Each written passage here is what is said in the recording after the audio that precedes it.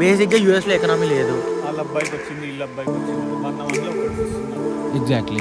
Part times మీద totally depend కాదు. బయట మెయిన్ జాబ్స్ లేవు.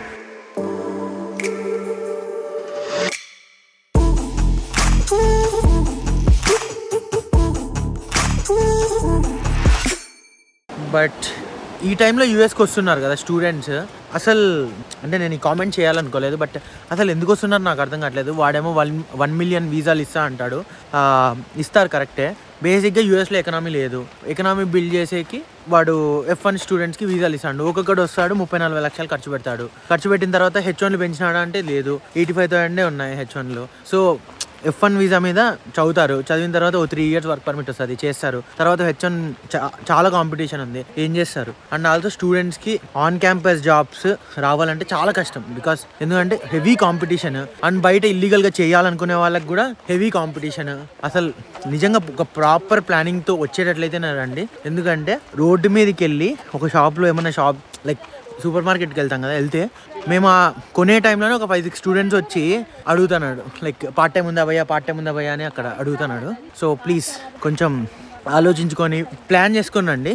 ఇక్కడికి వచ్చి ఏదో పార్ట్ టైములు చేసి ఆ డబ్బులతో ఫీజులు కడతాము, సర్వైవ్ అవుతాం అంటే ఇంపాసిబుల్ ఈ టైంలో. అట్లీస్ట్ మేమున్న టైంలో అంటే అది different. 2 years back after Covid అప్పుడప్పుడే కాబట్టి yeah it's my perception. Again nobody to judge your decision. ఇంకోటి ఏంటంటే గైస్, ఇప్పుడు ఒక సైకిల్ ఆగిపోయింది అన్నట్టు. ఎట్లా అంటే ఇప్పుడు బయట పార్ట్ టైం చేస్తూ ఉంటారు, ఆన్ క్యాంపస్ చేస్తూ ఉంటారు. చేస్తూ వాళ్ళు గ్రాడ్యుయేట్ అయిన తర్వాత వెళ్ళిపోతారు, లైక్ నార్మల్ ఇంకా బయట జాబ్స్ ఎత్తుకునే వెళ్తారు. జాబ్స్ వస్తాయి, ఆ పార్ట్ టైమ్స్ అవన్నీ మానేస్తారు. సో ఇప్పుడు కొత్తగా వచ్చిన స్టూడెంట్స్కి అవి వస్తాయి ఆ జాబ్స్ అన్ని. బట్ ఇప్పుడు ఏమవుతుందంటే బయట మెయిన్ జాబ్స్ లేవు. జాబ్స్ లేనందువలన ఏం చేస్తారు, వాళ్ళు అవే కంటిన్యూ చేస్తారు. సో కొత్త స్టూడెంట్స్కి ఏం జాబ్స్ క్రియేట్ అవ్వట్లే, పార్ట్ టైమ్స్ అవన్నీ దొరకట్లేదు. అండ్ పాత వాళ్ళకి కూడా ఈ సాఫ్ట్వేర్ ఏం దొరకట్లేదు. సో అందరూ అడగ తింటాను బేసిక్గా. ఖాళీ ఉన్నారు బ్రో, ప్రాజెక్ట్ లేకుండా.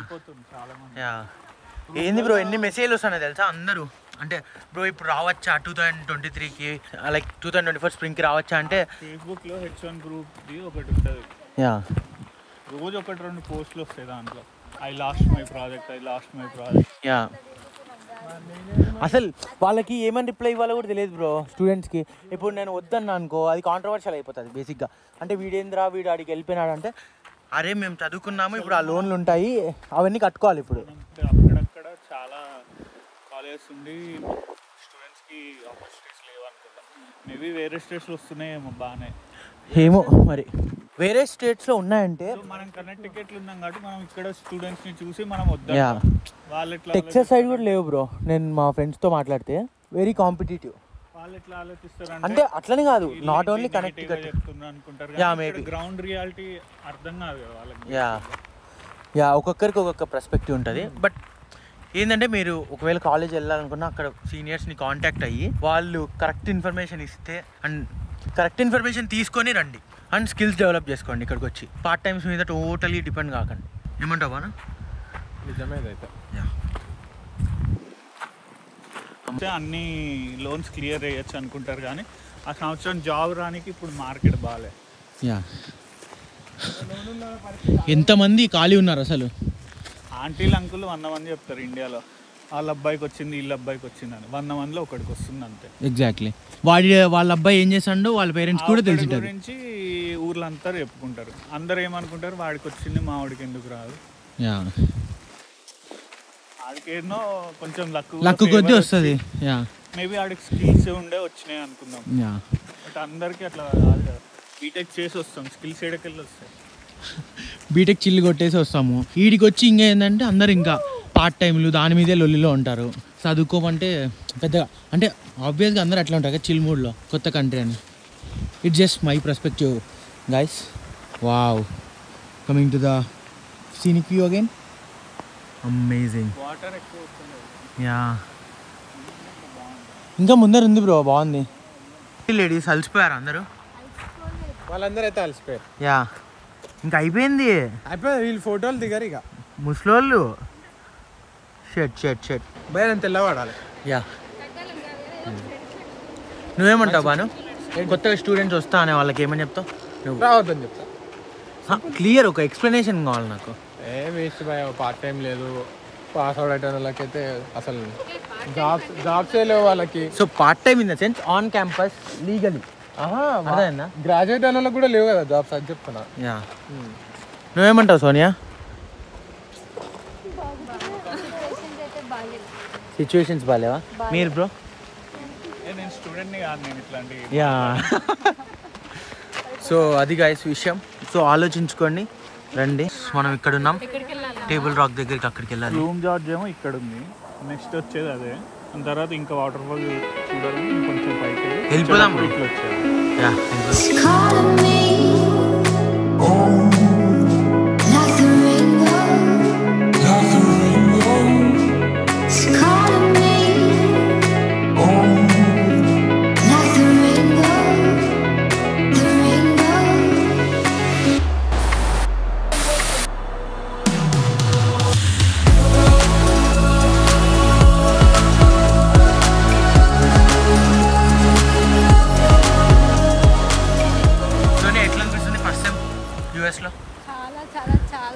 గట్టిగా గట్టిగా గట్టిగా. చాలా బాగుంది ఫ్రెండ్స్. స్టడీస్ గురించి అంటున్నా. Studies are really worth. Yeah, కొత్త వావ్, అక్కడ చూడు.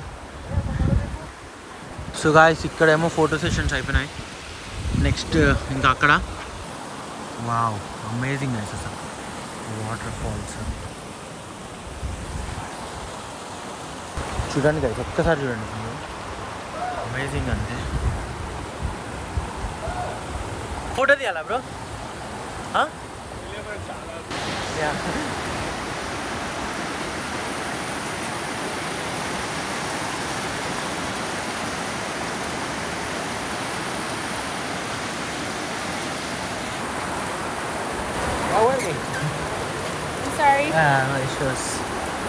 వావ్ వావ్, చూడండి గైస్ ఎంత బాగుందో. ఇవి లావా వల్ల వచ్చిన వే అంట గైస్ ఇక్కడంతా.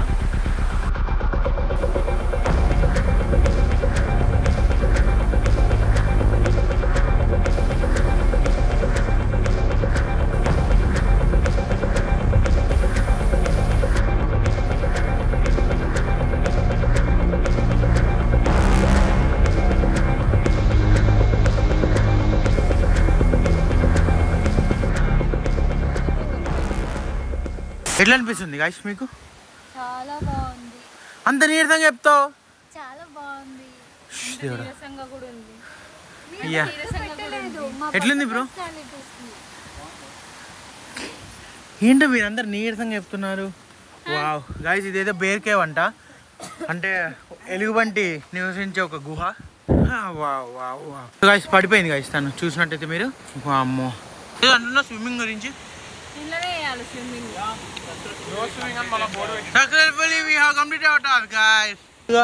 కంప్లీట్ చేసినాం. ఎక్కడం దిగడం అనేది ఇంకా ఈజీ అని మేము అనుకుంటున్నాం. ఇప్పుడైతే స్నిక్కర్స్ చాక్లెట్తో నా ఆకలి తీర్చుకుంటున్నా గైస్. మీరు మాత్రం మంచిగా ప్రిపేర్డ్ అయ్యి వాటర్ స్నాక్స్ తెచ్చుకోండి. ఇక్కడ కూర్చొని పులిహోరాలు తింటూ మంచిగా మాట్లాడుకుంటూ ఉండొచ్చు. కొంచెం ముందరికి వస్తే ఇట్లా ఇదేదో రిడ్జ్ పాత్ అంట, సెంట్రల్ పైన్ కవర్డ్ బ్రిడ్జ్. అందరు నీరసంగా ఉన్నారు, నేను మాత్రం ఎనర్జెటిక్ ఉన్నాను. ఎప్పుడు చూసినా బయటికి వస్తే నీరసంగా ఉంటారు. చూడండి గైస్, అందరికంటే వెనకాల ఎవరున్నారు? గ్రూప్ ఫోటో ఒకటి దిగుదాం. యా, చాలా బాగుంది బ్యాక్గ్రౌండ్. ఒక గ్రూప్ ఫోటో దిగితే తమ్మునే వస్తుంది. ఏమంటారు సార్? యా, సెల్ఫీ స్టిక్ కూడా తెచ్చిన.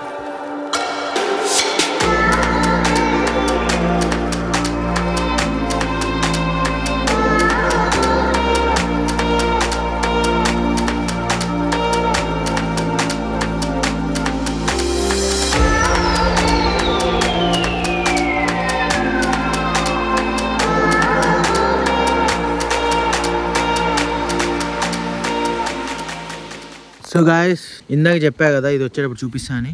యా, చూడండి లోపల హిస్టరీ ఉంటుందంట. So go to main building. ఇది లేదు ఇంకెందుకు ఇది బిల్డింగ్? ఓకే, ఇంతేనా? ఎండా ఇది? కాదు ఏదో ఉంటుంది, return to visitor centre. So ఒక్కసారి చూసాం గాయస్, ఏమన్నా ఉంటాయా మేడ? మోస్ట్లీ ఇక్కడ ఏమి ఉండవని అనుకుంటున్నా. అట్లాంటి వద్దులే మనకి. గిఫ్ట్ షాప్ అంట. ఒక్కసారి చూద్దాం గైస్ గిఫ్ట్ షాప్లో ఏముంటాయో. చూసుకోబో కెమెరా సొంత గిఫ్ట్ షాప్ ఇది. బట్టలు ఇవన్నీ ఉన్నాయి. తీసుకో ఏమైనా కావాలంటే. ఒకటి ఏమన్నా మెమోరియల్గా. నాకు మా విజయబాబాని చూసిన తర్వాత, అదే మా పిన్ని శ్రావణి పిన్ని, ఏదైనా ప్లేస్కి వెళ్ళినప్పుడు ఏదో ఒకటి తీసుకోబోద్దు అవుతుంది మెమోరీ లాగా. So will try to take something. ఇక్కడ ఫుడ్ కోర్ట్ ఉంది కొంచెం ముందరికి వస్తే, గిఫ్ట్ షాప్ ముందర. సో ఐస్ క్రీమ్ తీసుకుంటున్నాం.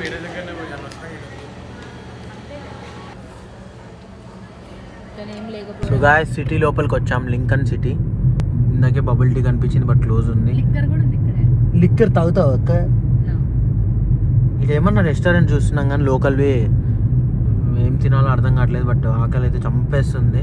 కానీ ఇక్కడ ఎక్కడ చూసినా మౌంటైన్స్ గాయస్, ఎంత బాగుందంటే బ్యూటిఫుల్ ప్లేస్. మన భాను అంటే ఎప్పుడు ఎందుకు పడుకొని ఉంటావు? లే వ్యూ పాయింట్ చూడాలి. యుఎస్ వచ్చింది ఎందుకు? నిద్రపోయాక? చదువుకోవడానికి. చదువుకో మరి. బుక్లు ఓపెన్ చేయి. హోంవర్క్ ఏం ఇయ్యలేదా? నీ డైరీ ఓపెన్ చేయి. సో గైస్ ఇప్పుడే షాలిమార్ అనే రెస్టారెంట్కి వచ్చినాం వేరే సిటీలో.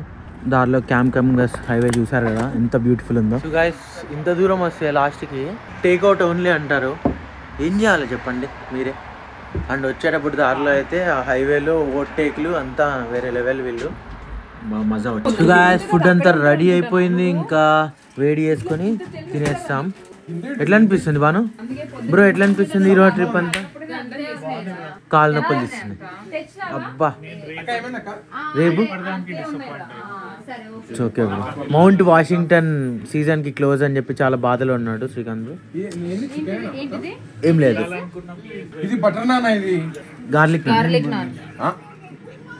నానా ఇది. అంటే ఇండియాలో కమెంట్ పెడుతుంది ఇప్పుడు. సోనియా నువ్వేదో ఆఫీస్కి రెడీ అయినావు. ఓమో గైస్ ఇది chicken korma and garlic non అంట. అదేదో ఆలు పరాటాలా ఉంది, ఆలు లేకుండా. వావ్, బంతి భోజనాలు జరుగుతున్నాయి ఇక్కడ. ఇదిగోండి భాను తినేసి అనారోగ్యంతో బెడ్ మీద పడుకున్నాడు కోర్మా తిని.